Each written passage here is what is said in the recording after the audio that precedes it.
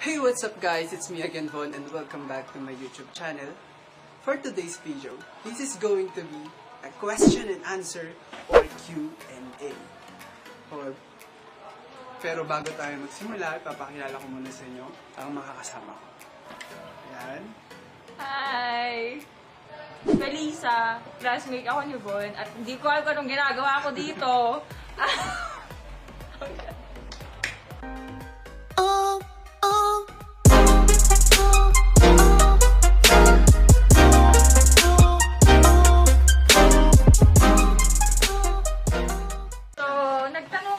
Ng 5 questions sa mga pinaka-close naming tao. Iba sa kanya, then iba sa akin. Then sinulat namin sila sa papel. So, legit to na talagang tinanong nila. Papakita namin mamaya yung mga screenshots ng mga messages nila. And, yun. Bubunot kami. Grabe natin dito, Brian! Okay, let's do this. Okay. Teka muna. Ay! Sorry. Ito siya, oh. So, halo-halo to. Questions galing sa kanya. Holy shucks! Holy shucks! Mga brushes namin, vet med. Okay. Okay, ako lang muna next first. Wait, okay. So, okay. Ala! Paano lumandi ang mga pangit? Okay. Paano lumandi ang mga pangit? So, katakot! So, hindi ko alam kung nag-zoom in to. Paano ba? Sa tingin ko, ugali. Yun. Improve ang ugali. Yun ang mga, feeling ko techniques ng mga hindi masyado maganon. Ito na ako, tignan nyo, di ba? Ang ganda! Wow. Ayun lang. Hindi ko alam, paano ko sagutin Okay. eh. Oh. Best friend mo or jowa mo? Okay. Oh. Best friend mo. Uy, wala naman jowa. Pipiliin ko na lang yung best friend ko. Ayan, kasi sila yung palagi nandiyan sa akin. Ayan. Love you guys. Wow, wow, wow. Ako naman. Bakit ka nag-vet? Yan. Bakit ka nag-vet? Mahilig talaga ako sa mga hayop.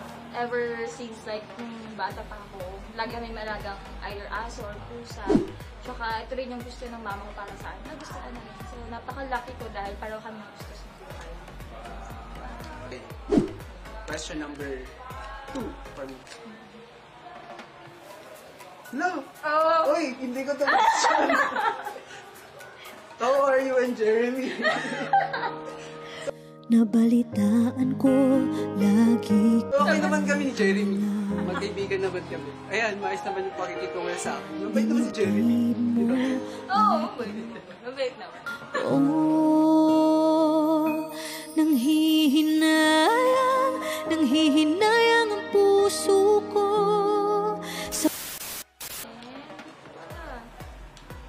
Bakit kayo nagbablog? Hindi ko din alam. Itanong mo siya kasi kagabi, nagtanong lang siya ng question sa akin, then bigla niya akong inaya na, sama kayo lang sa vlog ko. Di, okay, fine. Sige.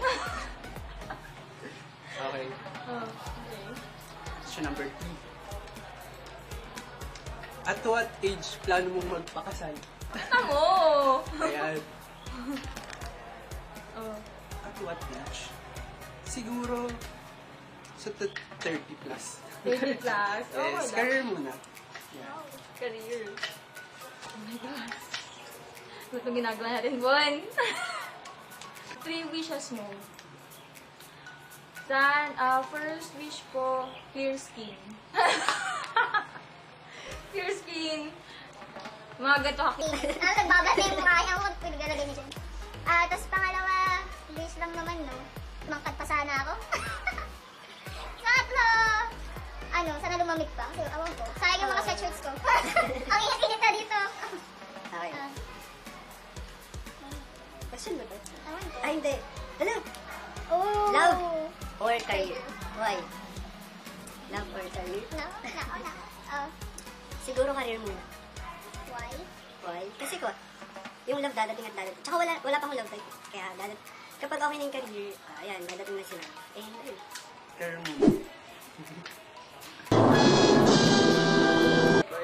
Pag hindi yan nakarecord, ewan ko na lang. Gusto mong bisitahin na place sa bansa. Sa Pilipinas siguro to. honest. Ay, ako din. Gusto ko din.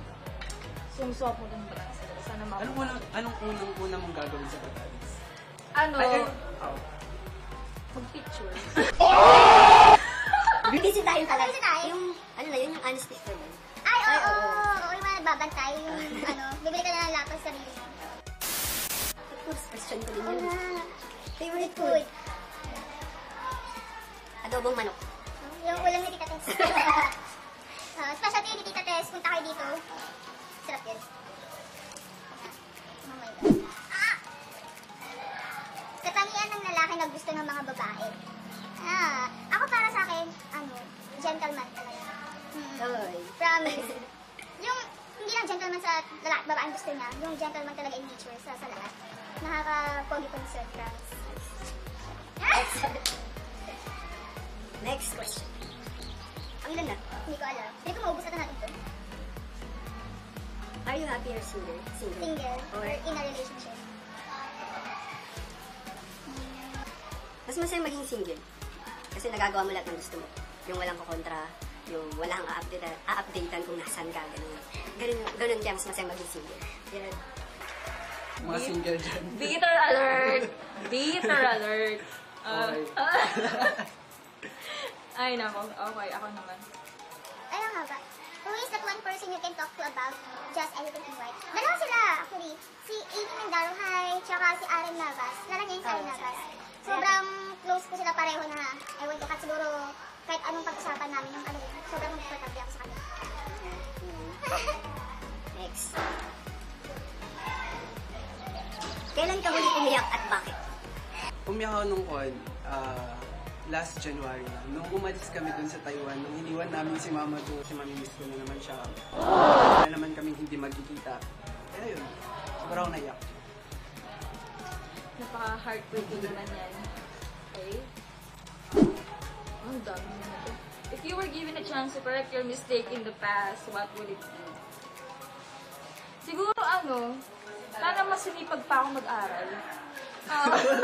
Hindi, seryoso, yun. Sana mas sinipag pa ako mag-aral, tsaka mas nagbigay pa ako ng time para sa sarili. Yun lang. Next. Okay. Next question. If not of it, what else would you want to pursue as a career? Gusto mong maging... Vlogger. Yung career ba yun? Yung mag-edit ng videos? Oo. Gusto yung maging photographer, maging video editor, yung mga ganun lang. Tapos makasal sa mga birthday parties. Yung mga pa-prenup. Yun yung gusto ko din eh. May pa-prenup. Layo sa pet no. Anong tanong mo sa sarili mo ngayon? Bakit namin ito ginagawa? Katakol! Yun talaga. Hindi ko din alam.